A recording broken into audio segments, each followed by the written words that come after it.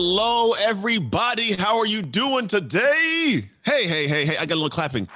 Hey. Who in here has ever had an issue with boundaries? Any of you ever do that? Yeah, me too. Here's how it happened. At one point in time, I would have these blocks and segments I had a brick and mortar gym, blocks and segments where I wanted people to come in and do their thing. But when I needed to work, I needed to work. And I was really good at getting the work done if nobody bothered me. And what would happen is people would come up, and in my 2-hour window, I do 2 hours of conversation that I shouldn't have been having. It sound familiar? And the next thing you know, the 2 hours is gone and nothing I wanted to get done got done.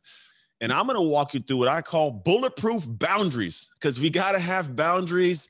And I don't think enough people think this way. So what I'm going to look at is what are the things that become issues in my life, and how can I get to the point of creating boundaries to keep the good things in and the bad things out. It's all about having focus and discipline, right? Well, I can't be focused and disciplined if I have no boundaries. Can't get anything done, right? So I'm focused on how do I look at this aspect of setting a boundary so I can stay disciplined. This is the discipline aspect, bulletproof boundaries. So here's what I do. This is what I call the foundation. The word discipline is interesting. It's actually has some ties to disciple and plan. So discipline essentially means, am I following, disciple, the plan? And most of us, we'll do a good job of making that plan, won't we? We'll get vision boards, get the plan. I got a plan over here. I got this whole structure right. And then I get down, I say, okay, from 9 to 10 a.m., I'm going to sit down and I'm going to do this thing in preparation. And then all of a sudden what happens is I don't do it. And usually the reason I don't do it is because I didn't anchor down the foundation, I call it, of why it's got to get done. It's a nice to do, but we don't make it a need to do. And so what I do with people, and I tell you in the very beginning, is you got to get to a point where you sit down and say, look, why am I doing this? Why does it got to get done right now at this time?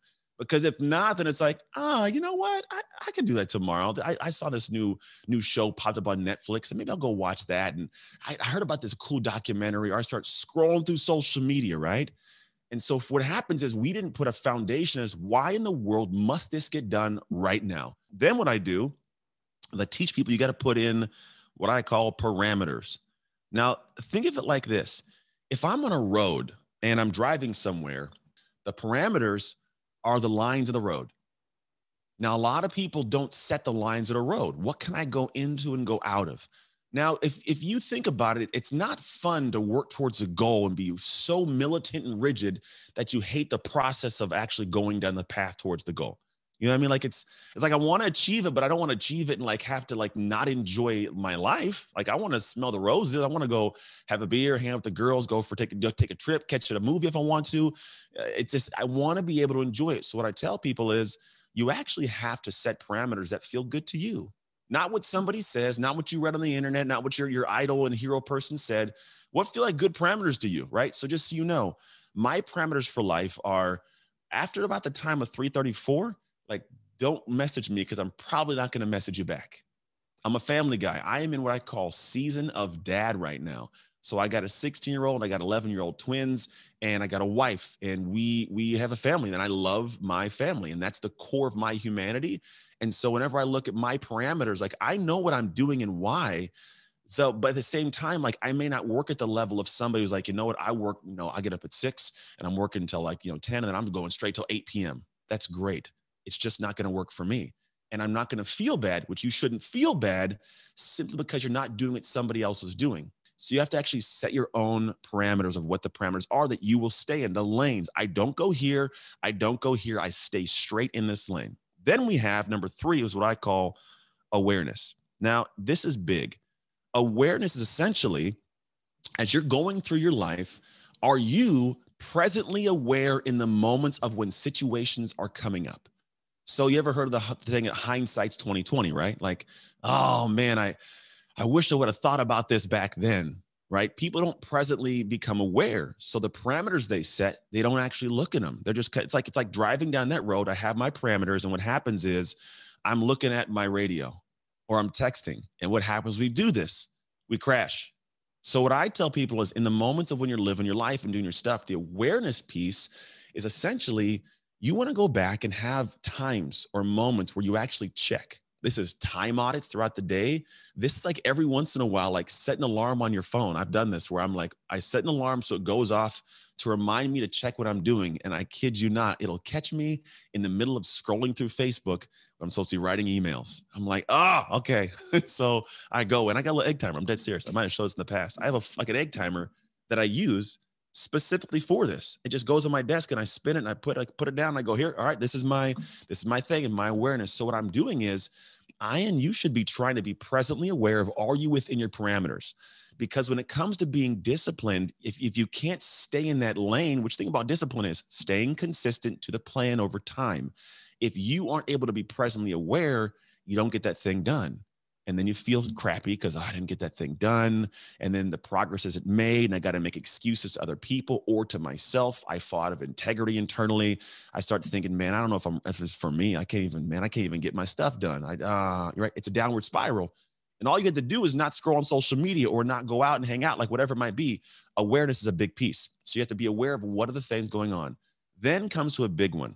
And this is the one that I think we got to spend some time on right now. It's called triggers. Now, in life, there are certain things that are triggers that trigger the awareness.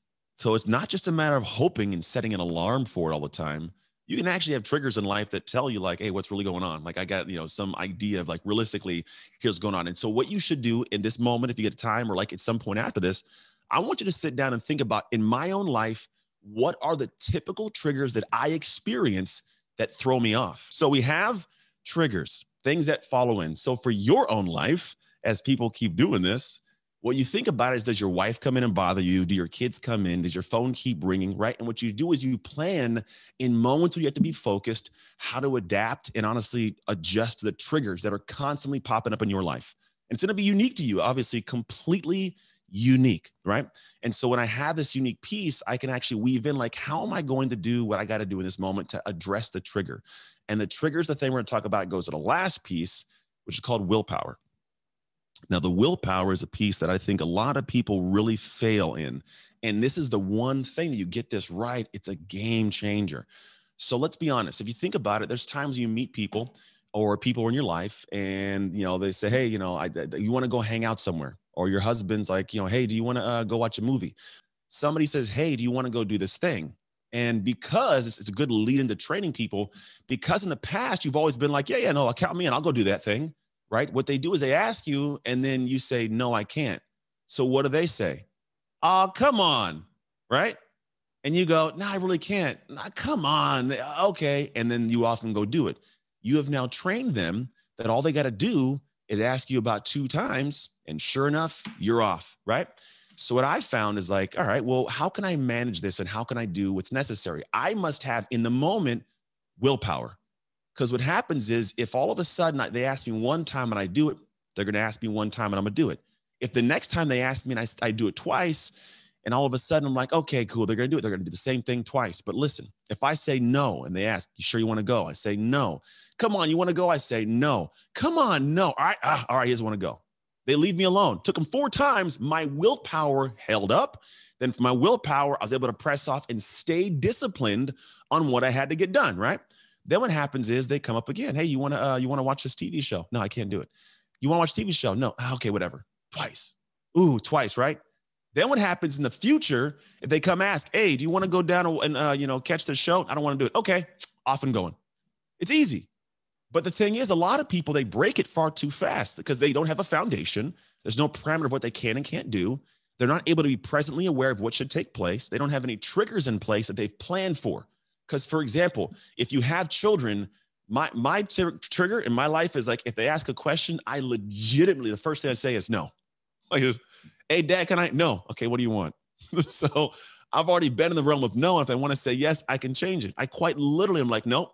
That's my trigger for their asking of questions. Now, obviously, I will say yes. I'm like, what do you want? They just know, but like I'm already in a space of no. So if it's a no, I'm like, I already said no. And they're like, all right. They move on. They get it, right? But I have a trigger. I have a response, and I know it in advance before I get to it. So for you, your trigger may not be people. It might be the notification on your computer when it pops up. It could be an email that comes in What is my triggered response to stay disciplined in this bucket of time I have to get something done? And then do I have the willpower to hold the way I got to hold? I'm telling you, the difference between those who are good and great is not the information. It's who's able to do what they have to do with that information. This can be your day for personal growth. This can be that day you committed to and you remember and you go, that was the day I got myself a community. I got better coaches. I committed to making my life the absolute best that I could.